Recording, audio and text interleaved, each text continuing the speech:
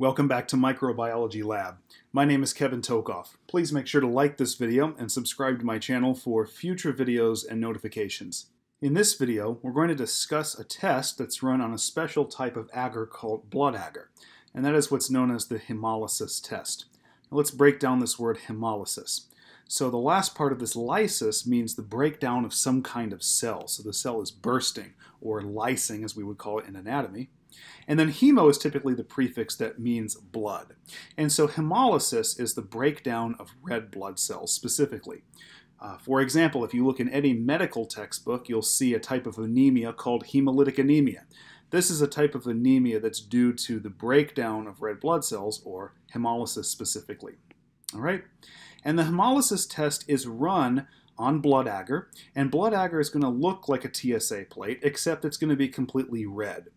And the red color is due to the fact that it contains 5% sheep blood. So 5% of the contents of the agar are sheep blood. Specifically, the red blood cells are what give it its red color. And so this test is going to determine whether or not bacteria can actually lyse red blood cells, okay?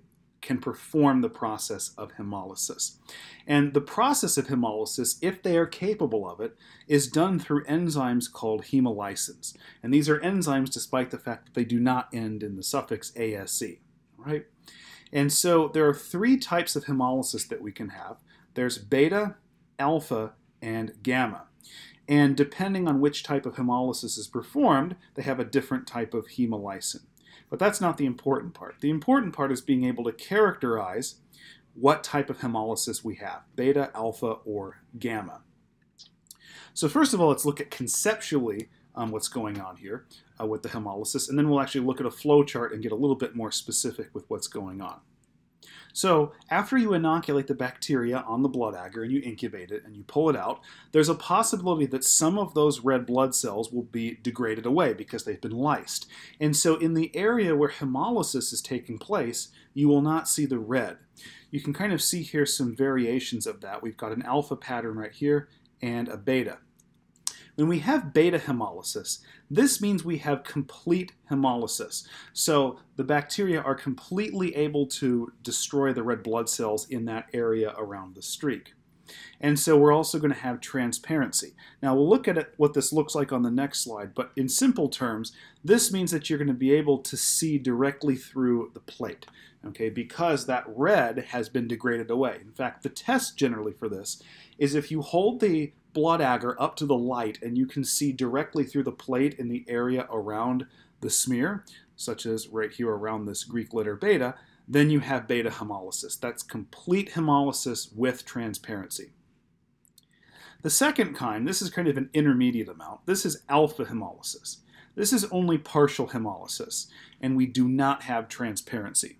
So it'll look more like this. And the way I would describe it is you still are going to have some clearing around the streak of bacteria, but you will not be able to see through clearly to the other side. You'll be able to tell that the red blood cells have been degraded, but you really won't be able to see too well through the other side of the plate.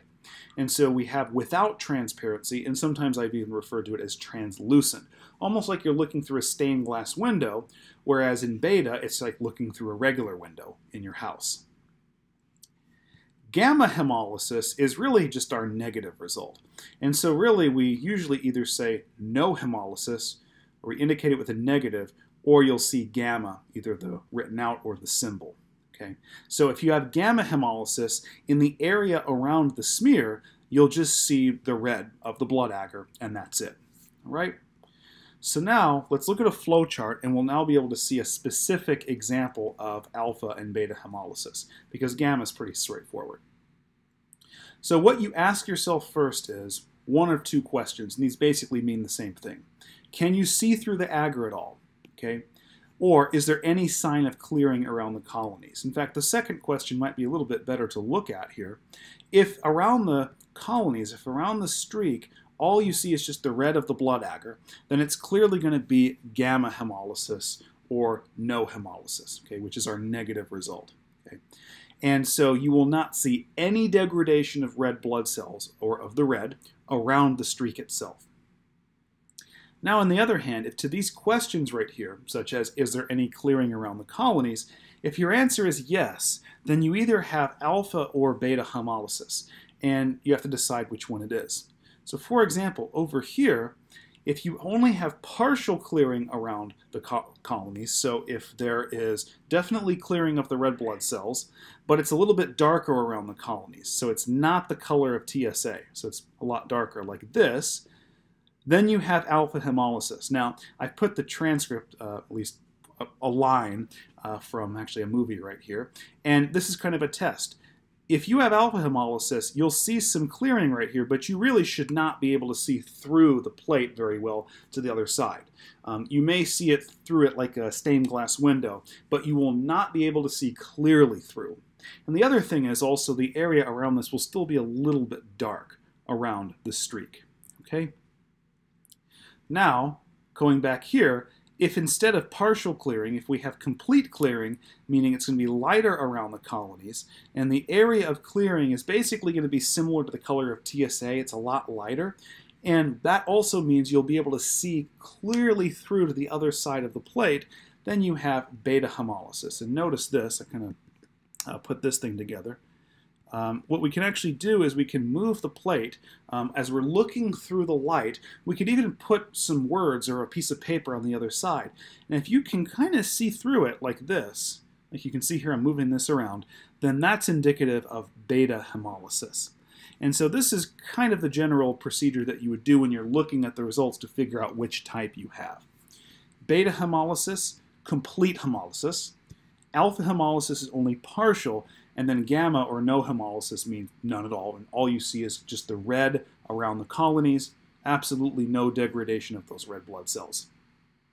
Alright, so I hope this video gave you a good understanding of the hemolysis test, which is done on blood agar.